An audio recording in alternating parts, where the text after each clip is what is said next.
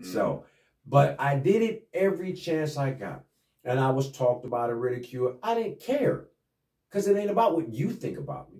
It's about what I think about myself. Because that's the whole problem. I focus more on what other people thought about me as opposed to how I thought and felt about myself. And one of the things that I believe will help us, lead us back to that, is when Black people start looking at themselves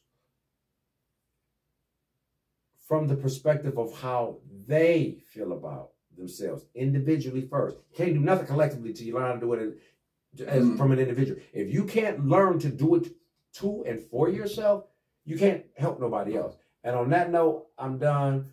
Like I said, we're going to come back to this and we're going to come back to it. But for sure, man. And then I got another video coming out today I'm putting together. Peace. Yeah, it's going to be a rough one to watch that one, though. He can't watch that one. He won't watch it.